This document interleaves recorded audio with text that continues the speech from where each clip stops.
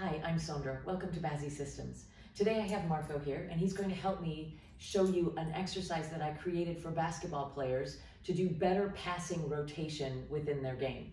So Marco's going to tell you a little bit about himself.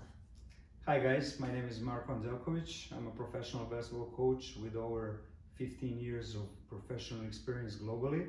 That includes jobs in Europe, China, and collaborations with 3 NBA teams.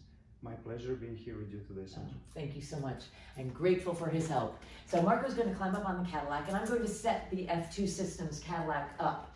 So on this Cadillac, the cuffs actually slide fully up and down the rail, and I'm going to set this on the highest setting possible, and then hook up a short yellow arm spring. And on the other side, I'm going to use the roll-up bar side of the Cadillac, and again, this bar can glide fully up and down. I'm going to set it at 30.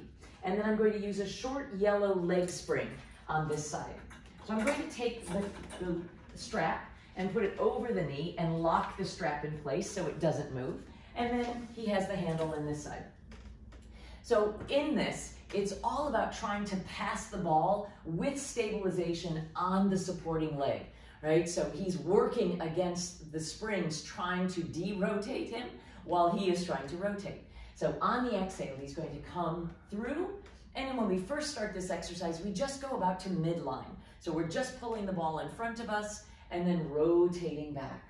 And let's do one more like that, just drawing in. Good. So now he's taken that body square front. Now we're going to go further into trunk rotation, as if he's trying to get the ball to pass further and further to a player behind him. So every time on that exhale, he's drawing through, getting that rotation and coming through. This time he's going to try to stay low. It's much more difficult to stay low in that leg and get a good pass and then coming back through. Job well done.